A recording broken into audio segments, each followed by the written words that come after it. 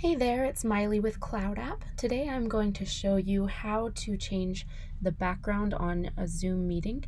So this basically will allow you to change the background of your webcam while you are in a meeting. It can be fun or whatever you want it to look like. So you're going to click on this arrow and choose a virtual background. Now from here, you can see I have Hogwarts behind me.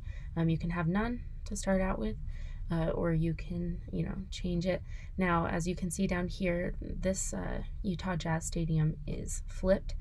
Basically, you'll need to download whatever picture you're going to use and edit it so that it is flipped the opposite way, horizontally, because when it shows up, it's just backwards for some reason. So you can add a virtual image, and from here, you could just change it to something else.